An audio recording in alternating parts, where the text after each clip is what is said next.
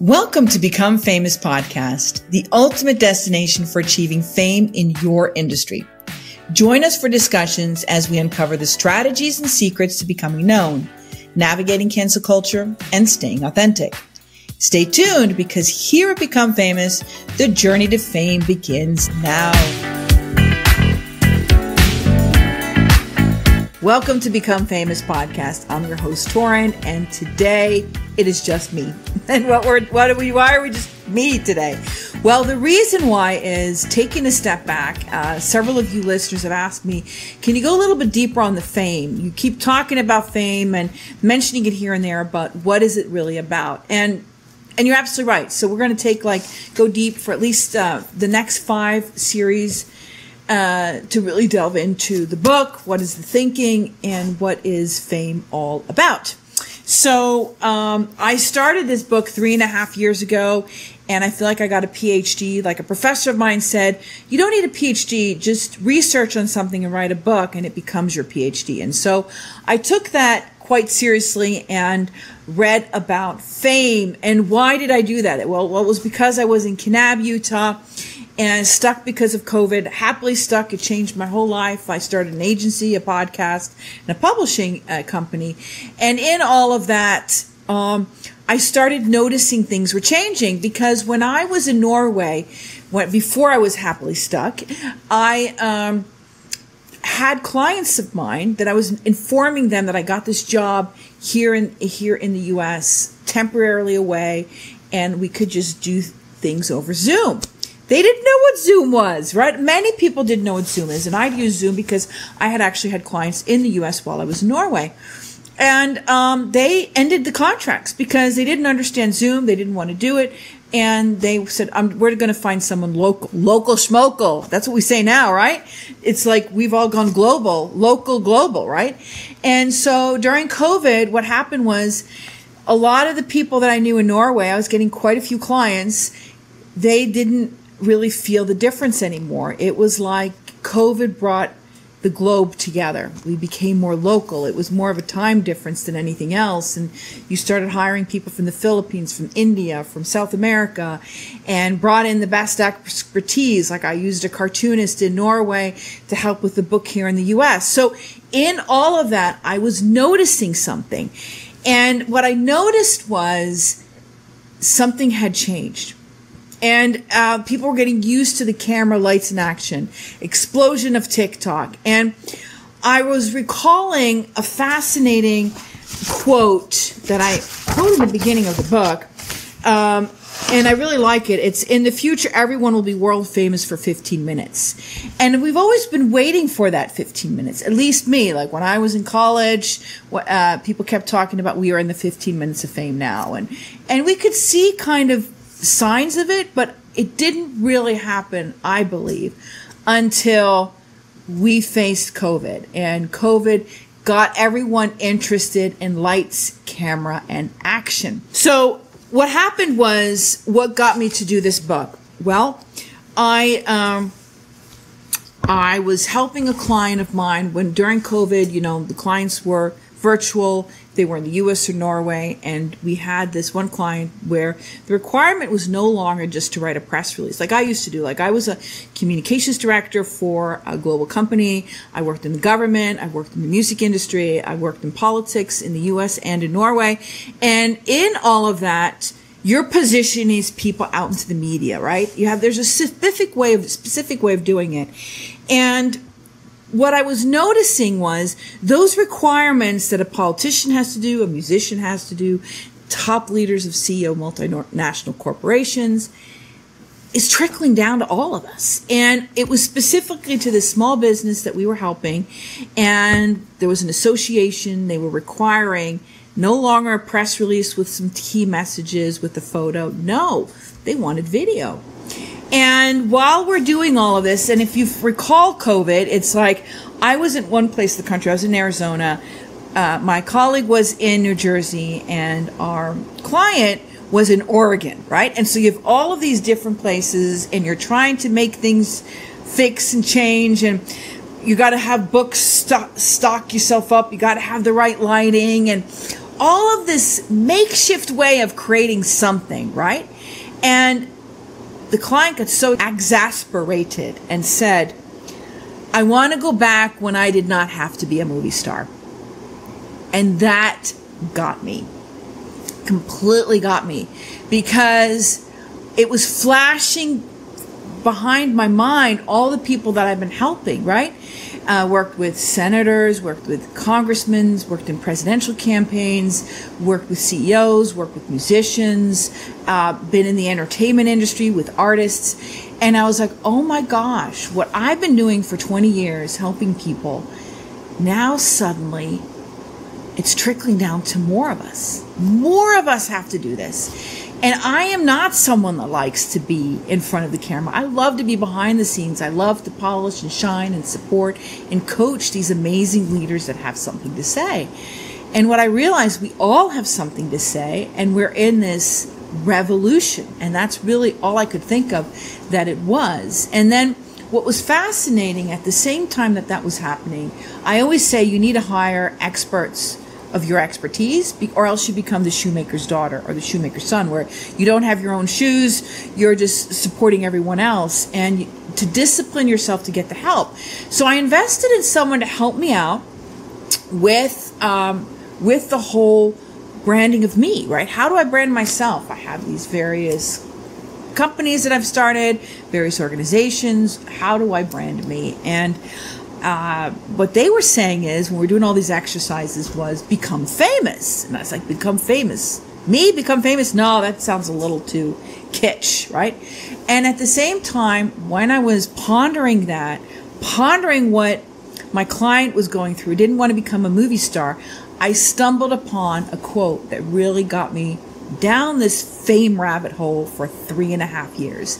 And the quote was, the perfume of heroic deeds is fame.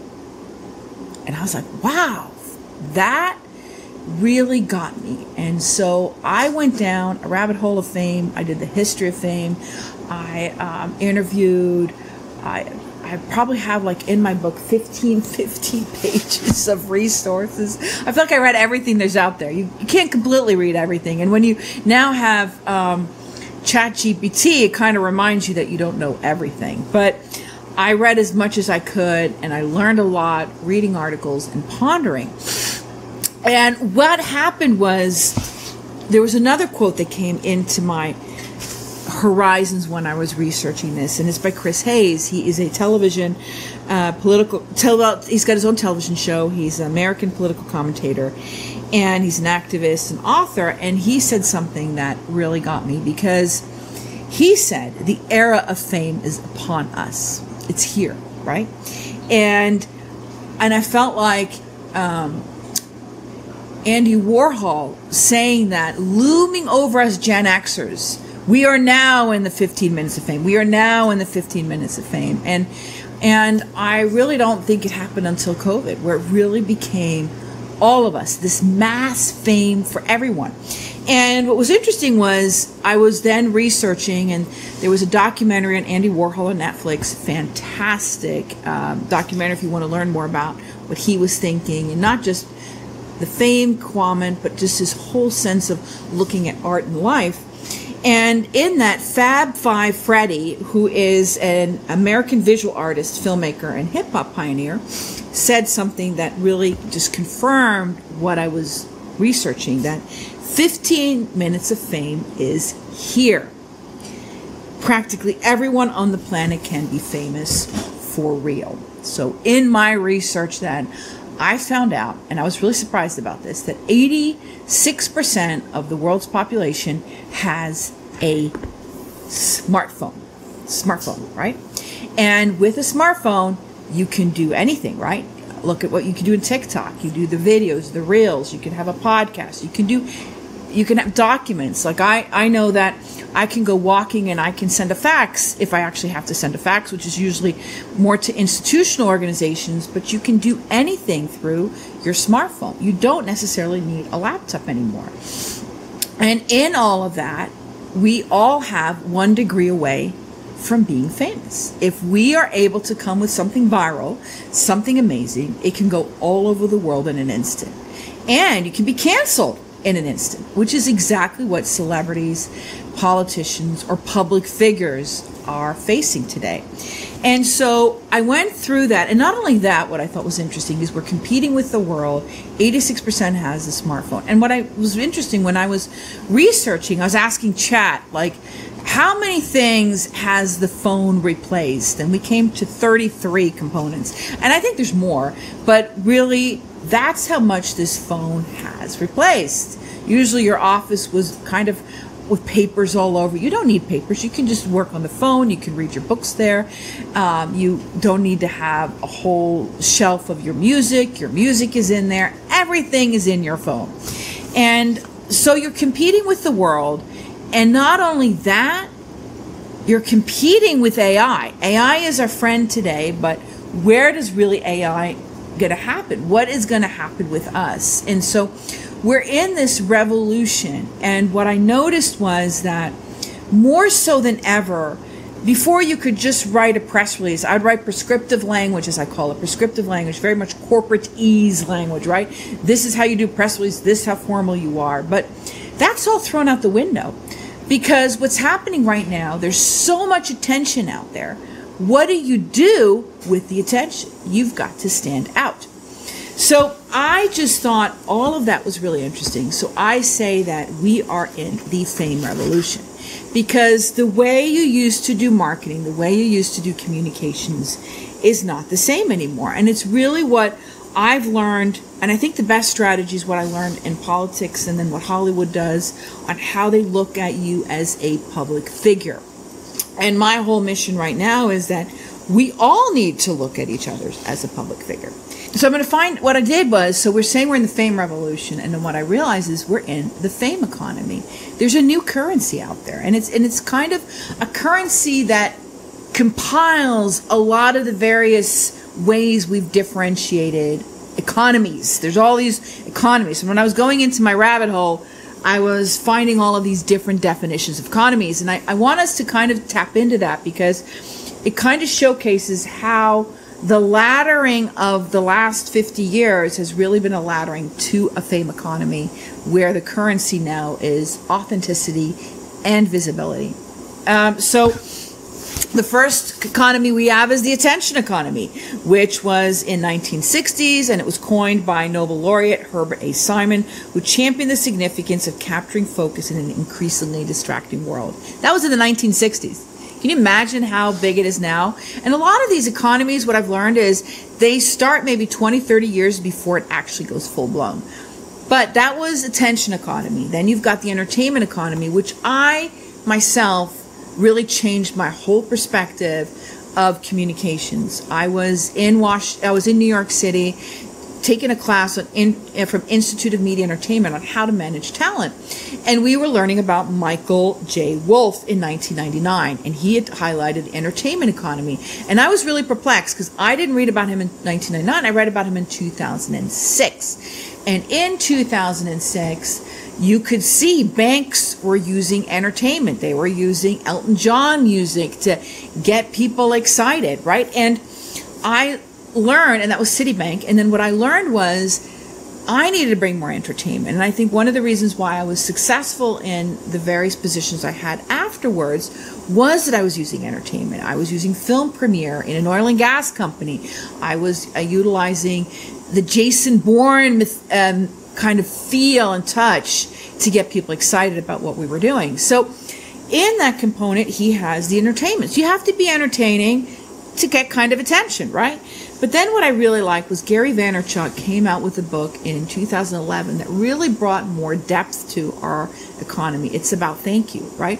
We need to treat people well. We need to say thank you. And I think that's a very important component into life.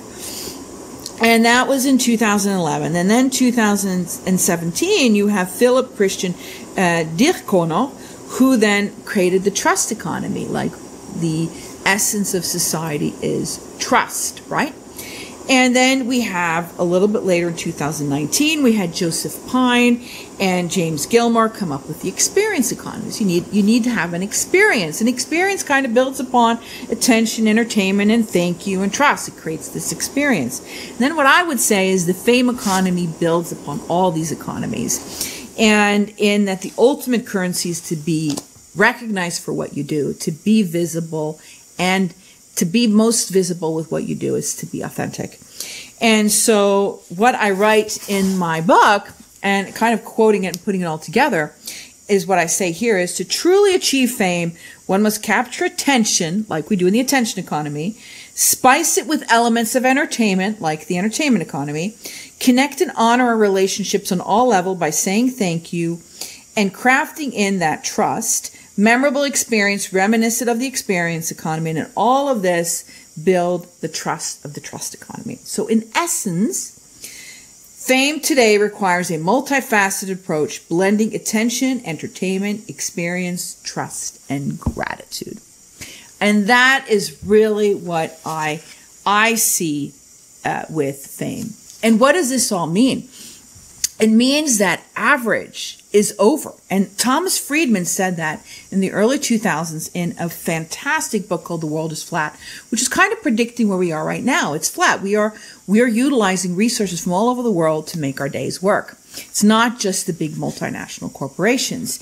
And what it really means is, how do we stay in the top 20%, top 4%, which is what Tony Robbins talks about. You don't have to be in the top 1%, but to be in that top 4% is key. It's kind of like getting an A. A is in the top 4%. You don't need an A plus, but you need an A. If you go an A minus, B plus, there's a lot more competition. So being at that high level is where you want to be. And what I have noticed when I've been helping people and helping clients positioning themselves in their industry sector, what we like to say is we like to help them become in the top 4%, not the 1%, but the 4%. Because you don't have to be 1%. You have to work so much to get to the 1%, but you can still do really well if you're in the top 4 is what we say.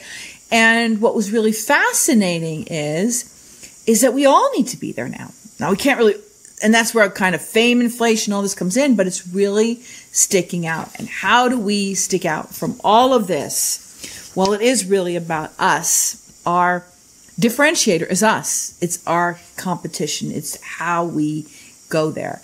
But what I thought was interesting in this fame revolution, what has changed is you've got this fame economy where the currency is really becoming known for what you do. How do you become known? What has been proven is to find the authenticity in your heart. The greatest differentiator is you. Only you can be authentically you, right? But in that, haven't you noticed that things have changed? And I think this is why it's such a revolution. Before, everything was hierarchy, right? So, the top leaders were saying something and it would trickle down. But now we have this communication that goes back and forth, right?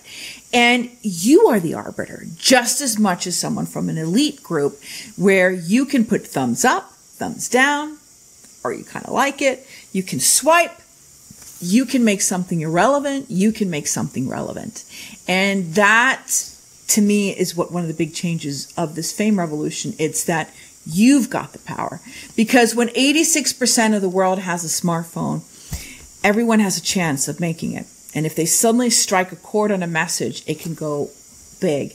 Now, there are some arguments about that you need to do advertising, you need to bring things out there, but if you have enough people and enough things, you can actually make ripple effects.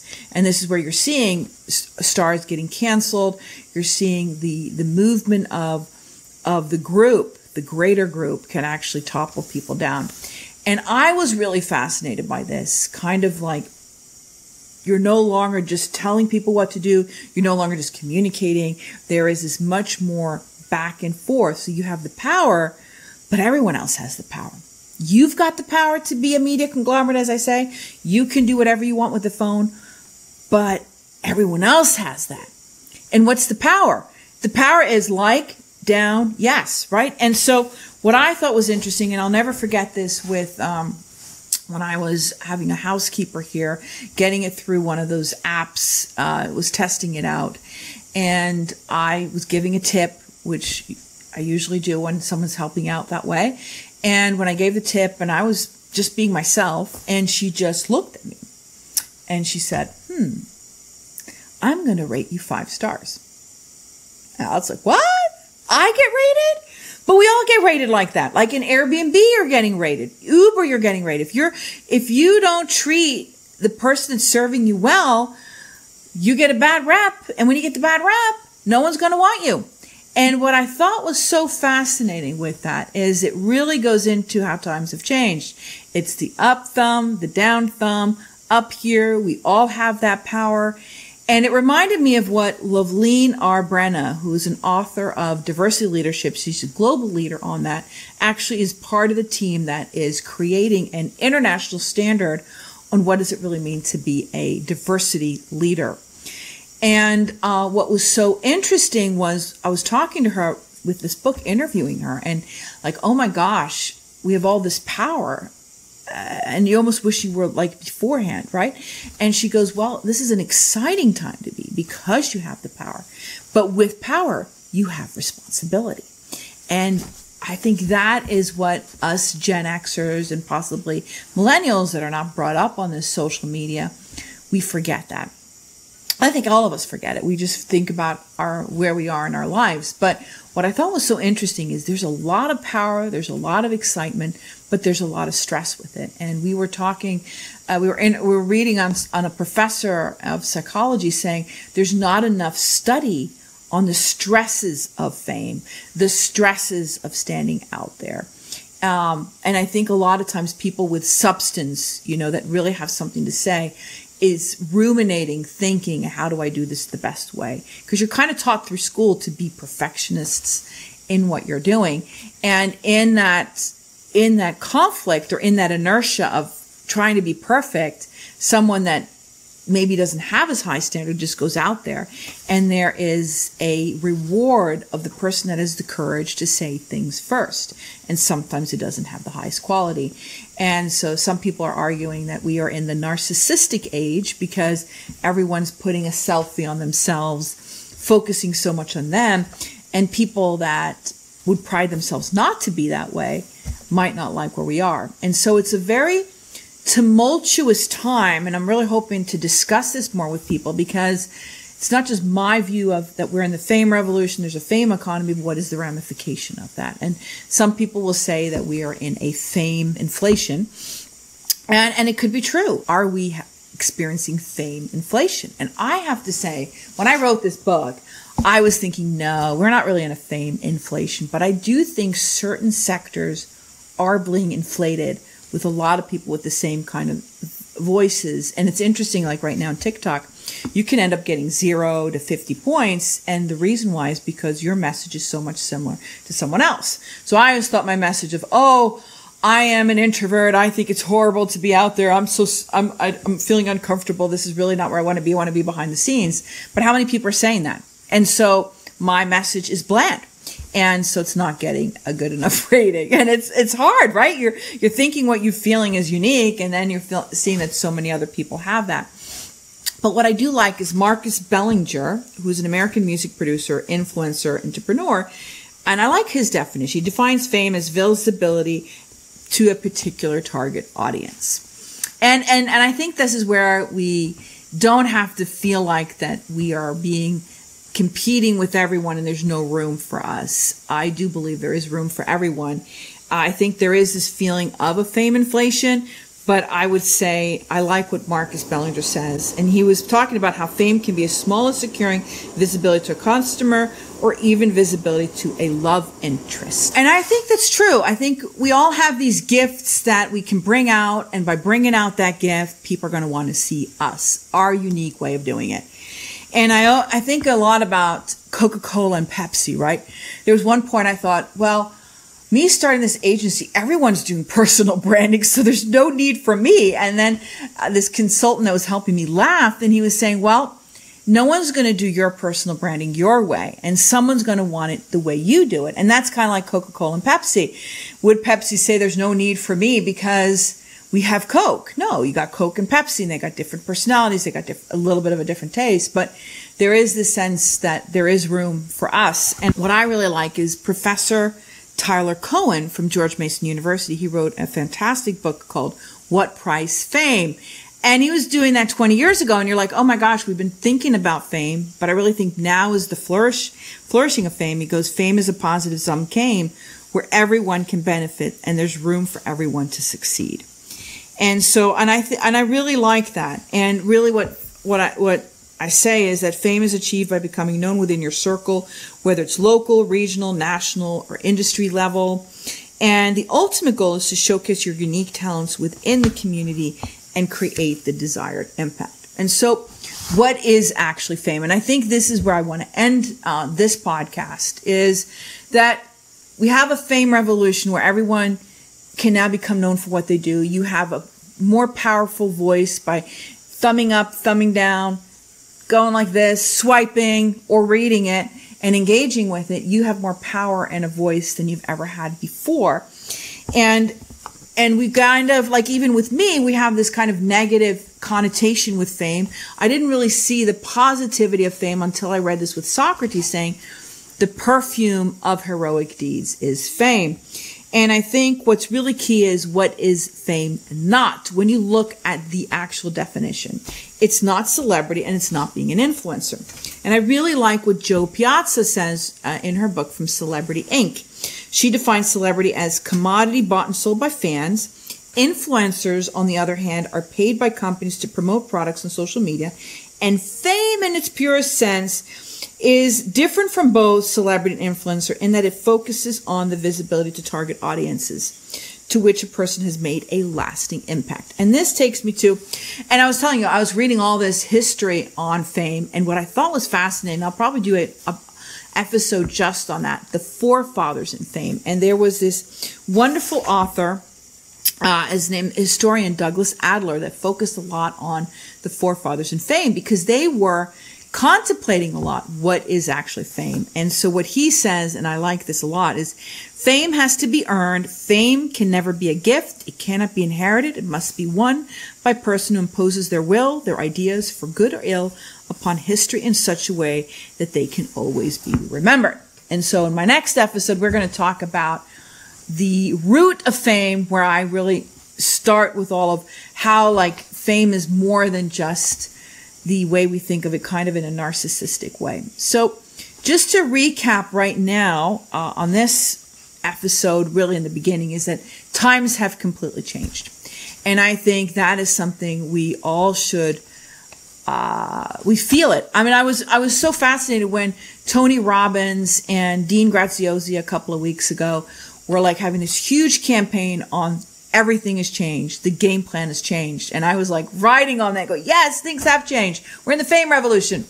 And I think that's really what's really important for us to notice, is that we are in a times when things have changed. 30 plus something has taken over our phone. We have one phone. 86% of the world has a smartphone, not just a mobile phone, but a smartphone. They have the potential to be a media conglomerate. What I basically say is you can be a media conglomerate. You can do movies. You can do podcasts. You can do anything from this phone. And then you have AI competing with us. And we have all of this together. And in it, it's an exciting time to be alive. It's a stressful time, but it's also an exciting time in that you have got the power to say yes, to say no, to say and you have the voice of someone else giving you thumbs up, thumbs down, yes. And if suddenly something clicks, you can go viral and become famous. So that, my friend, is this episode. And I'm going to go in the next one on the ancients' viewpoint of fame, which I think is a really fascinating one, which really made me feel like, oh, I can talk about fame. It's not just something cheesy, sex, drugs, and rock and roll. It's really got something for all of us who are reluctant to be out there, which I think is really important. It's important for us to have our voice out there. So have a lovely day, and until next time. Thank you for listening to Become Famous Podcast. If you like what you heard, please subscribe, rate, and review our show.